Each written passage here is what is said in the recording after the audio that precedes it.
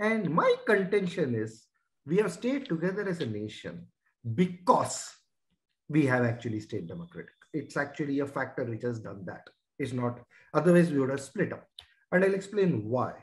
And I'll actually talk about the parliament, which is the core part of my thing. So parliament is at the core of our democracy. I mean, we all accept that, right? I mean, that is the representative institution for which we vote as a democratic body at the national level. And of course, we also have representative institutions at the state level, which are our state legislatures, where we vote for our MLAs, and also as an executive body at the local level, where you will have, if you're in a city, you have municipal corporations or councils, if you're in a village, you have panchayats. But at the national level, it's parliament, and it's at the core of, center of the whole democratic experiment we do.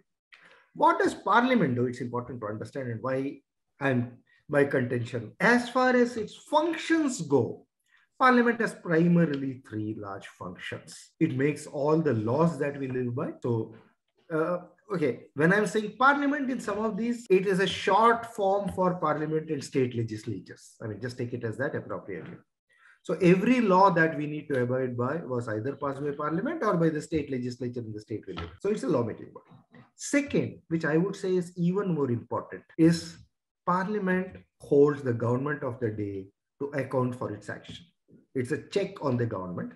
So parliament can remove the government by a no confidence motion. Parliamentarians question on a daily basis using question hour. Committee meetings, they question the government, they hold them to account. So multiple ways that the government is held accountable. And that's extremely important in a democracy. That's because when we vote for a government, it has to be accountable to the people. It's accountable to the people through parliament. So being accountable to our representatives. Third is its financial function. So parliament, any tax that is imposed on you that you have to pay, a tax cannot be imposed on you unless there is a law for that tax.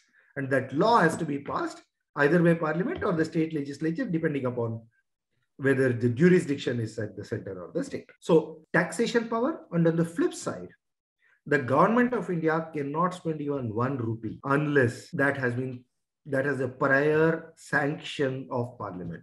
So the budget that will be presented on 1st February also includes an expenditure budget. It has a ministry-wise demand for grants, which is examined by parliament, and they approve. And if you actually go to detailed demand for grants, it has line item level of detail.